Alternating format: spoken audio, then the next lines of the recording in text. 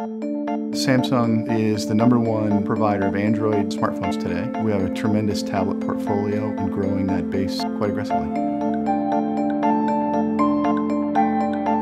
These enterprise customers want to get out of the business of managing the phones for their employees and just want to enable the employee to bring any device they want to work and be able to integrate that onto the corporate network. Mobile device management and virtual private network access are absolutely critical for enterprise customers in order to protect the data within the network. How do you make sure that your work data is secure, that your company can delete that data if the device is lost or stolen?